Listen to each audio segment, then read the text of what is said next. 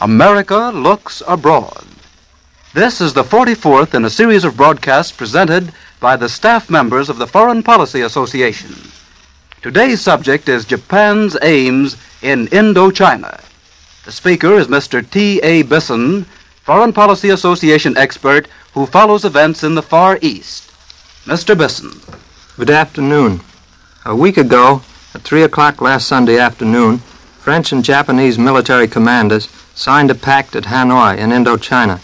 2 days ago, on Friday, Germany, Japan, and Italy signed another pact at Berlin. The first pact entrenched Japanese military power in Indochina. The second tied Japan to the Berlin-Rome axis. In the Berlin Pact, Germany and Italy recognized Japan's leadership in establishing a new order in Greater East Asia. Japan, in turn, recognizes the leadership of Germany and Italy in the creation of a new order in Europe. The important fact about these reciprocal pledges is that Germany is giving Japan a free hand in Southeast Asia. Greater East Asia is a term recently coined by Tokyo.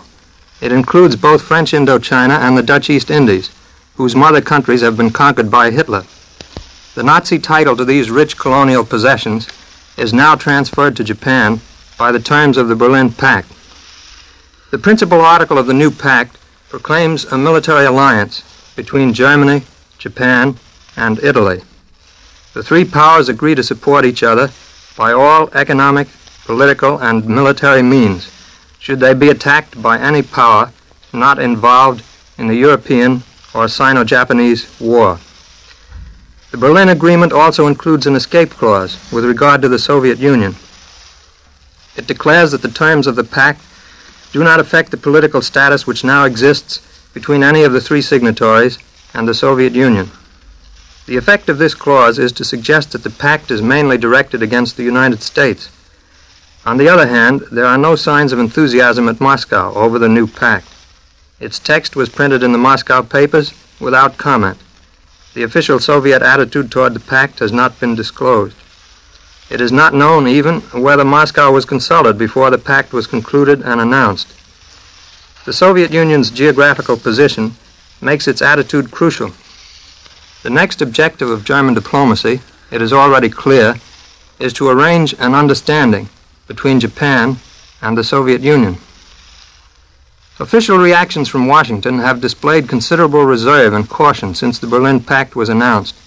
On Friday, Secretary Hull declared that the agreement signed at Berlin was not unexpected, and that the American government had previously taken it fully into account in determining this country's policy. President Roosevelt made no direct reference to the new alliance in a brief speech delivered yesterday in Washington. Sumner Welles, the Undersecretary of State, dealt with the issue in general terms during an address at Cleveland yesterday. A pacific solution of Far Eastern problems, he said, was still possible through sincere negotiations by all powers. But the United States was now preparing for all eventualities. Semi-official sources indicated that Washington was canvassing various methods of countering the Berlin Pact: increased aid to Britain and China, an extension of the embargo on shipments of American war materials to Japan, and an effort to improve relations with the Soviet Union were all suggested as possible lines of action that were under consideration. Lawrence A. Steinhardt, American ambassador at Moscow, has just returned to the Soviet capital after an absence of 4 months. From London come reports that the Burma Road may soon be reopened to permit supplies to be sent into China. Yielding to Japanese pressure, Britain closed the Burma Road last July 18th for a period of 3 months. This agreement expires on the 18th of next month, but it is now said that the road may be reopened before then. The same reports from London indicate that an Anglo-American-Australian defense agreement permitting use by the American Navy of Singapore and other British bases in the Pacific is expected to be reached shortly. Conclusion of the Berlin Pact is closely connected with recent developments in Indochina. Early this month, Tokyo was vigorously pressing its demands at Hanoi, with reports that Japanese officers had presented an ultimatum to the French officials there. On September 3rd, announcement of the British-American deal on destroyers and bases was made. This strong evidence of Anglo-American cooperation was immediately extended to the Far East. On the following day, Secretary Hull declared that if reports of a Japanese ultimatum to the Hanoi authorities proved well-founded, the effect upon public opinion in the United States would be unfortunate. Lord Halifax, British Foreign Secretary, made a statement on Indochina in the House of Lords, while the British and American ambassadors delivered formal representations at Tokyo. There were also emphatic indications from Washington that the United States intended to keep the American fleet in the Pacific. Finally, on September 5th, Secretary Hull conferred at Washington with the British ambassador and the Australian minister, suggesting that concerted measures in the Pacific were under consideration. These carefully timed and closely coordinated moves apparently had their effect in Tokyo, and the Japanese pressure at Hanoi temporarily relaxed. During the next 2 weeks, Secretary Hull had several further conversations with the British ambassador and the Australian minister. By mid-September, it had become known that these talks involved consideration of possible use by the United States of British naval and air bases in the Pacific, including Singapore. From Tokyo came warnings against this growing measure of British-American collaboration in the Far East. On September 19th, an imperial conference met at Tokyo. These conferences, in which the emperor meets personally with his highest officials, have occurred rarely in Japanese history. They always meet to consider matters of the highest importance.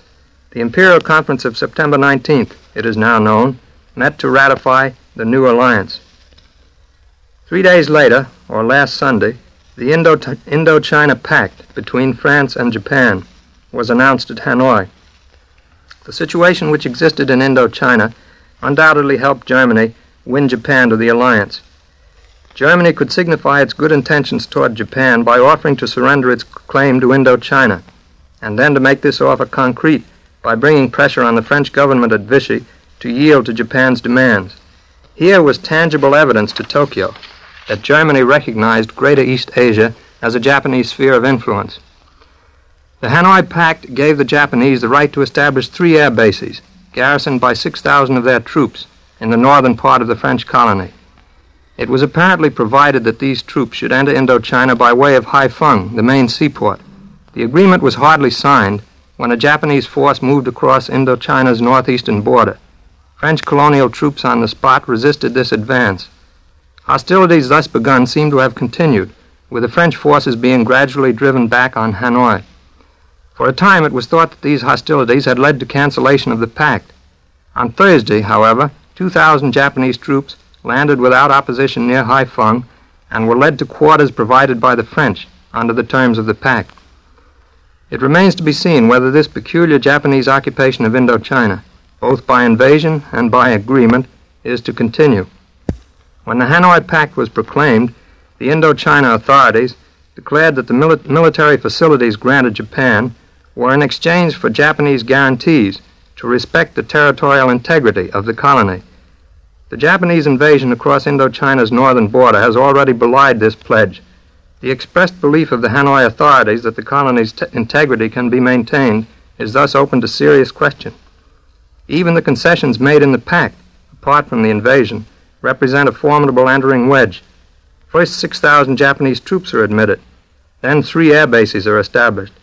After that, the French may find it impossible to resist additional encroachments. Tokyo will be spurred, moreover, by powerful incentives to convert its partial occupation into full control. Japan's aims in Indochina are threefold: to dispose of the colony's economic resources, to secure a base for operations against China, and to obtain a base for further expansion into Southeast Asia. The air bases in northern Indochina will provide somewhat better possibilities of carrying the Japanese air attack into China's southwest, but air offensives alone are not likely to prove decisive. The difficulties of a Japanese drive into Indochina, in fact, are extremely formidable. The terrain is highly mountainous. The Chinese can easily destroy the many tunnels and bridges along the railway leading into Yunnan province. These difficulties are so great that many qualified observers do not believe that Japan would primarily utilize the colony as a base for attack on China. China, indeed, may strike first and place the Japanese on the defensive. Japan's third aim in Indochina, perhaps its paramount aim, is to convert the colony into a base for expansion into Southeast Asia, toward Siam, British Malaya, and the Dutch East Indies. Japanese control of Indochina would lead to pressure on Siam and might conceivably open up the railway leading down the Malayan Peninsula. At the end of that peninsula lies Singapore. Naval bases in Indochina would also be of great assistance to Japan's moves in Southeast Asia. Announcement of the Hanoi Pact last Sunday led to a further series of steps in Washington. On Monday, Secretary Hull expressed disapproval of Japan's action. He noted that in Indochina, the status quo is being upset and that this is being achieved under duress, and declared that the United States had repeatedly stated its position in disapproval and deprecation of such procedures. On Wednesday, the Export-Import Bank announced that a new loan of $25 million was being advanced to China, and that the United States would obtain $30 million worth of tungsten from China. This was the third of such loans to China, although there was one important difference between this and the earlier loans. This one was an outright loan for Chinese currency stabilization purposes. The earlier loans in December 38 and March 1940 had stipulated that China must use the credits to purchase American products. On Thursday of this week, a third step was taken at Washington. The President issued orders prohibiting the export of iron and steel scrap, effective October 16th, with but two exceptions, the countries of the Western Hemisphere and Great Britain. This was the second embargo ruling which affected Japan, the first involving aviation gasoline, having been applied on July 31st.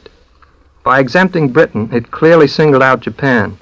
On the other hand, the delay until October 16th was seen as holding out to Japan the possibility of a retreat on the Indochina issue. Any likelihood of such an outcome, however, disappeared on Friday with announcement of the Rome-Berlin-Tokyo Pact. Under the new conditions thus created, a reappraisal of American policy in the Pacific is required. Less than ever does it seem possible that any kind of a compromise can be reached with Japan. Appeasement has failed in the Far East, as it has failed in Europe. The cards which the United States still holds in the Far East are strong if they can be skillfully played. China stands out even more clearly as the first line of American defense in the Pacific. The bulk of Japan's military and economic resources is already engaged in the effort to subjugate China. Here lies the Achilles heel of Japan's present position. The United States can reinforce China further with money, with materials, and by additional limitations on Japan's purchases in the American market. The major division of American opinion will probably arise over the question of the United States fleet. Should it be kept at Hawaii, sent to Singapore, or recalled to the Atlantic? The new allies, Germany, Italy, and Japan, cannot effect actual military-naval contact at present. To this extent, their cooperation is limited and even involves an element of bluff. Only the Soviet Union offers the possibility of an immediate contact between Germany and Japan. Both Germany and Japan will undoubtedly make a determined effort to win Soviet support. Yet the Soviet Union's interest in maintaining China's resistance to Japanese encroachment should give American diplomacy in this sphere a distinct advantage over Japan. Ladies and gentlemen, you have been listening to Mr. T.A. Bisson, Research Associate of the Foreign Policy Association. If you would like a free copy of this talk, send your request to the Foreign Policy Association, 22 East 38th Street, New York City. The Foreign Policy Association is a nonpartisan organization open to all who are interested in American foreign policy. It offers accurate information on current world happenings. In the world of today, foreign affairs are your affairs. We invite you to tune in next Sunday to hear another speaker in the America Looks Abroad series as presented by the National Broadcasting Company, RCA Building, Radio City, New York.